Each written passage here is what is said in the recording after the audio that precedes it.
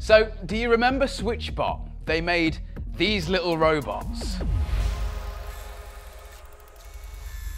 which can push and pull things in the physical world with a digital press. Now, I'll be honest, back in the day when I first saw these things advertised, I thought to myself, I'll never use anything like that because there's so much room for failure. I'd just rather completely replace the light switch with a new smart light switch. Fast forward a few years and I've actually got these things everywhere. And no, not just because they've sponsored this video specifically, but because they are actually really useful.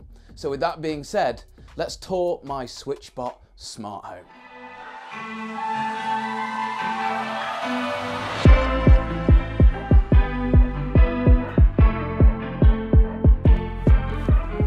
Up in the attic, you can see this jerry-rigged SwitchBot on the side of my Anker 787 battery system with this elaborate camera system installed in front of it. Back to what I mentioned earlier about the smart light switch, there's certain products that you just can't smarten up, and that's where these robots really shine. I can, in a nutshell, simulate a button press on the Anker 787 and then with that camera remotely monitor the percentage of the battery anywhere in the world with an internet connection. Something that had no means of being smart has now been smartened up. I've got these little robots everywhere, on the side of wireless controllers for lights and even on my old school heating system, so I don't have to come upstairs and do this. And even in this wooden box, so I can remotely fire up my sauna heater. Possibly one of the dumbest pieces of tech on the planet. Now, I know what you're thinking. Surely you have to be within Bluetooth range to activate the little robots. And yeah, you do, unless you have one of the hubs. Now these things, the hubs, they take it to the next level. Climate systems in houses, although used by literally everyone, really haven't caught up with the smart home age of timings and are usually really expensive to smarten up. The hubs not only allow you to control the SwitchBots from outside of your house, but they have an IR blaster built in as well, and I use this to basically control all of the heat pumps around my house. And loads of other IR appliances, like my bedroom TV. But you see, controlling devices physically or through IR is only really part of the story. Within the SwitchBot app, coupled with automations, things can get really powerful. For example, within the SwitchBot app, I can create a brand new automation that says, when a smart device, let's say the kitchen temperature, the temperature decreases to, let's say 17 degrees, then add an action which is going to be turn on the air conditioner and set it to its heating mode on its maximum temperature. Hit OK and then we're good to go. If the kitchen temperature decreases to 17 degrees, this bad boy is going to come on automatically.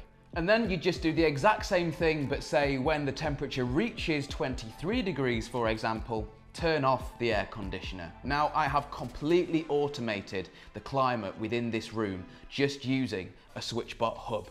SwitchBot also make lots of different interesting sensors, like motion sensors for example, and these all tie into the SwitchBot app and can work with automations. The thing I think that's most important here is I don't think there will be two SwitchBot setups that are the same, because these products are so versatile and work with so many different random things. The SwitchBot hub that I've just used to control the aircon unit over there has a temperature sensor built into the cable and displays the readout of that sensor on this display. Now SwitchBot also make a bunch of Bluetooth temperature sensors. Some of them have a big screen on for a readout and some of them are IP65 rated and they can go outside. This is really powerful because not only can you get a temperature reading exactly where you want that reading, but they also store all of their information back on one of the hubs. So you can go in after the fact and see what the temperature was at a certain date and at a certain time, and even back over the last year to see temperature differential. The great thing is I've got these sensors everywhere, basically because they're really inexpensive. I'll put all the links down there below. I've even got one in my sauna, and this is my favorite use case because it can automatically ping my phone with a notification to say, hey Alex, the sauna's been on for an hour and it's now 50 degrees. You can go ahead and get in. It's all peace of mind stuff.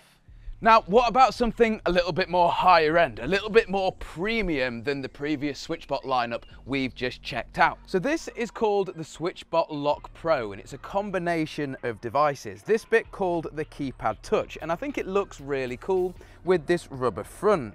I love the fact that you can put a code in to open it. It has an NFC, or you can even use the inbuilt fingerprint reader on the front of the device to go ahead and unlock the door. Now, the beauty of all of this is it's wireless. So the keypad on the outside of the door communicates wirelessly to this part on the inside of the door. Now, this is the portion on the inside, and it's actually really cool. Inside of here is the actual key, and this is called the quick key. So you click this, and then it twists the key on the inside so you can open the door. And again, the exact same when you want to lock it.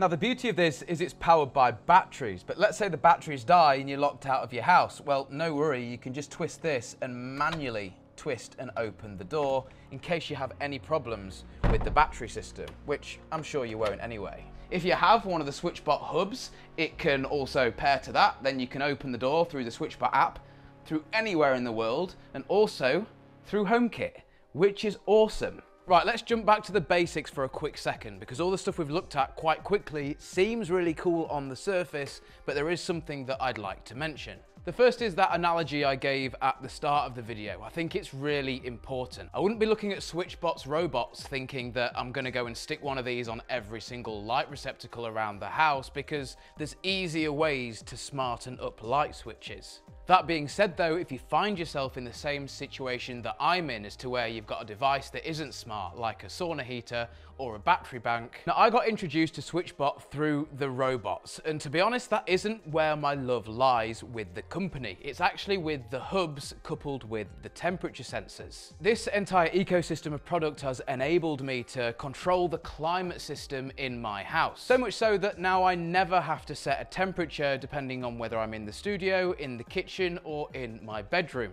All these locations have their own aircon or a heat pump that's controlled by one of the many SwitchBot hubs. I hate to say this, but I've become a little bit of a temperature nerd over the last month or so, constantly checking the temperature in different locations around the house. It's really quite interesting. Now, another thing that ties in really nicely with climate is the curtain and blind control, or in this case, a set of shades which you can see opening without any intervention, except from this little robot up here, which is quite cleverly twisting the rod. Now, this is kind of the same as the rest of the SwitchBot lineup, like the robots clicking a button, or like the SwitchBot Lock Pro turning a key. This here is twisting this rod, which then in turn changes the angle of these shades. Now, this system here should be totally maintenance free, because you can buy a little solar panel which goes on the window, picks up the energy from the sun and puts it inside of here. So we have ourselves some smart blinds which we should never have to touch or charge. And that's the hardest thing with smart blinds, is actually getting a permanent power source up to the blind, which literally nobody has. Now, like the rest of the lineup, this gets even more powerful when you tie it into an automation. For example, you could have a temperature sensor in a room that says, hey, when it reaches 24 degrees in here, shut the blind to block out the sun. It's a really, really powerful ecosystem that blows my mind the more I think about it. And it's not just these tilt blinds they do, they make a whole manner of different devices depending on the type of shades or rails or curtains that you own. And you can attach a solar panel to them so they will always stay charged and maintenance free. And it does work really, really well. As I mentioned, I didn't think SwitchBot would be such a massive part of my smart home life, but fast forward a couple of years and it really is. All the way from the control of these random devices around my house to the really well integrated IR control for things like TVs and air conditioning. And the SwitchBot app is probably in the top 10 most used apps daily on my phone. And that's really saying something. But with that being said, my name's Alex. This has been TechFlow, and I'll see you in the next one. Peace.